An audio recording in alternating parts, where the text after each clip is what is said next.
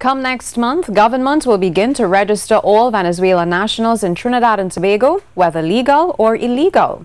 At today's post-cabinet media briefing, Minister of National Security Stuart Young said the registration will start on May 31st and end on June 14th.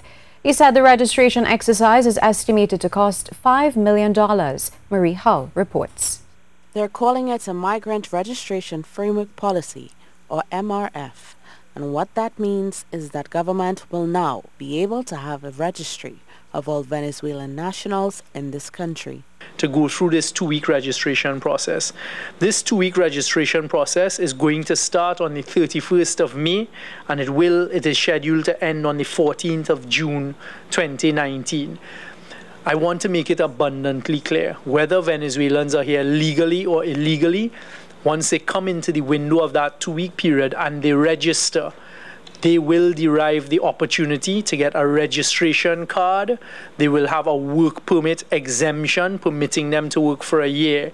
Minister of National Security Stuart Young said the registration process should eliminate some of the exploitation of Venezuelan workers in this country. He said the amnesty will allow Venezuelans to work for minimum wage and they will not be asked to pay NIS. Minister Young said Venezuelan nationals who are in immigration detention centers for violating immigration laws will be released and allowed to register. However, he said if the nationals are not registered by June 14th, the laws will revert.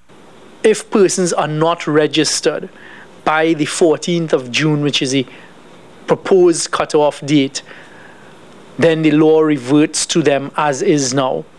So you have an amnesty up to the 14th of June. You've registered. Once that registration period is over, we revert back to the laws currently exist. The National Security Minister noted that under the MRF, foreign nationals will not be guaranteed access to education or social services. The 5 centers will be stationed in Arima, Port of Spain, San Fernando, Cedros, and Scarborough. Marie Hull, TTT News.